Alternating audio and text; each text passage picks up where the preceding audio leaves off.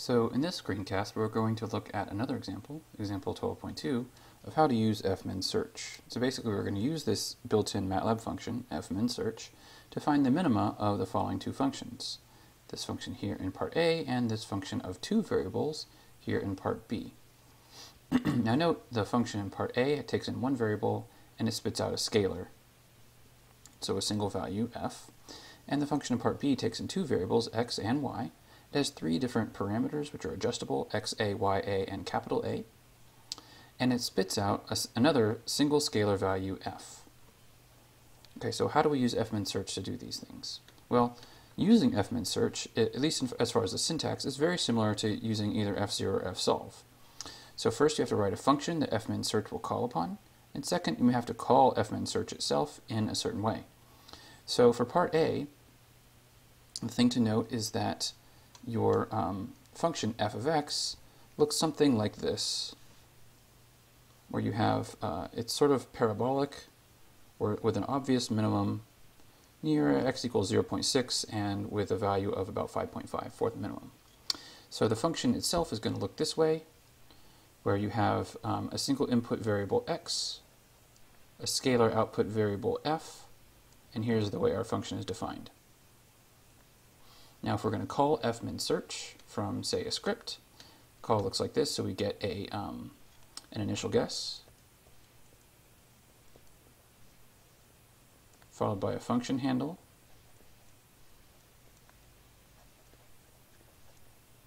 and then we have the call to fminsearch. Now note, of course, that fminsearch does expect the function handle and initial guess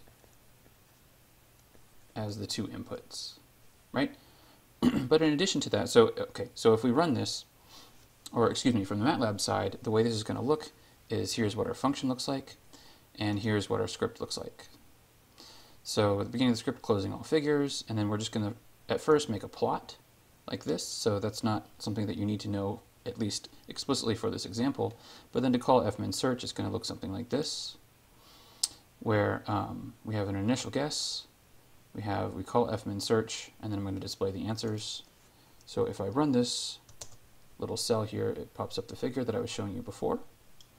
And in addition, on the MATLAB side, it tells me that the minimum of the function is 5.4, and it's located at 0.58 for x. Now, going back to the lecture notes, I just want to point out there are other ways to call fminsearch. In addition to having the two inputs f handle and x0, you can have an options variable here. Or if you want to pass extra parameters, you can do that just in the same way as we've done with fzero and fsolve. So you put either the options variable in here or empty brackets if you don't want to do anything with the options, but the empty brackets have to serve at least as a placeholder. And then the third and after inputs to fminsearch are the parameters to your function. In addition to that, you can have fminsearch spit out where the minimum in your function is, but also what is the value of that minimum. So it can have two outputs. Okay, so for part B, we're going to call fminsearch, and we're going to make use of the fact that you can pass extra parameters to it by passing these three extra parameters, xa, ya, and capital A, all equaling 10 in this case. So the way that that function is going to look will be like this. Now note, I put this figure over here, which caused this line here to wrap onto the next line, at least in the lecture notes, but that's obviously not the way you would write it in MATLAB.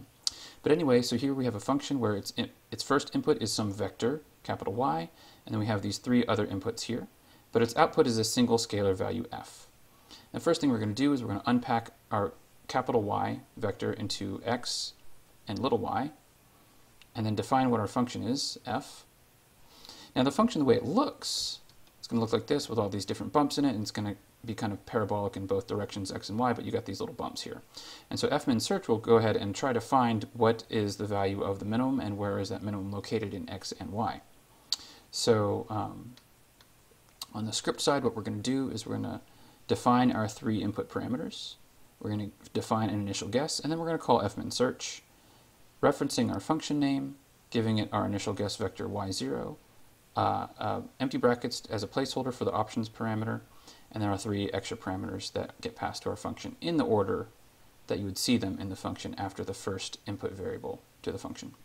And so we're going to spit out what is the actual value of the location of the minimum, as well as what is the value of the minimum itself. So if we go back over to MATLAB, what does that look like? So this function looks like this, where we have, this is almost exactly what I just showed you in the lecture notes. And if we look at the script for part B, the first part is just making the surface plot itself, which I already showed you in the lecture notes. And then the second part is calling on fminsearch. So we give it a value of initial guesses for, it has to be a vector of 2 points. In addition to that, up here, I've also already defined what my 3 input parameters, extra input parameters are, which jump down here. And then you call fminsearch and display what is the value of the minimum and what are the x and y values of the location of the minimum. So if I run that portion of the script, what MATLAB will tell me, in addition to spitting out this figure here, what it will tell me is that the minimum of the function is this, and a located x value of this, and a y value of that.